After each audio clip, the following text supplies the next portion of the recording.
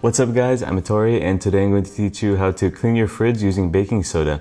So I bought this condo a couple of months ago and it already came with appliances. However, my fridge had a bunch of weird smells and stains in it, so I really wanted to clean that immediately.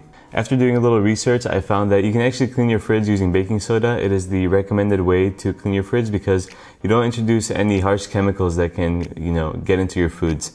And I decided to try it out and I was really happy with the results. It turned out, super clean.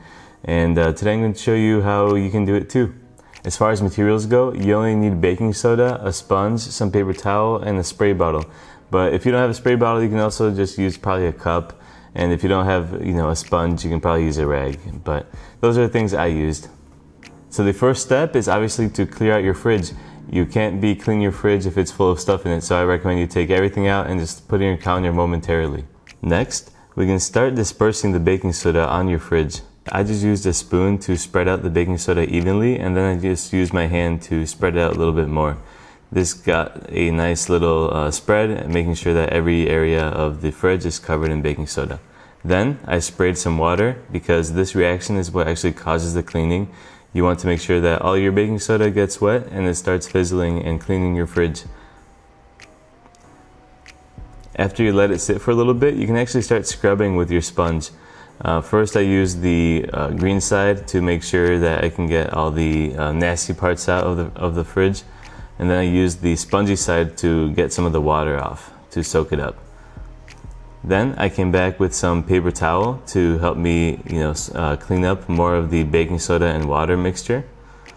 It's nice and absorbent. And then I came back one last time with the sponge and a little bit of water to, get any of that baking soda residue that might have been left there. And that's pretty much it. The last step I did was I just dried it up once again with paper towel, and the fridge is clean after that point.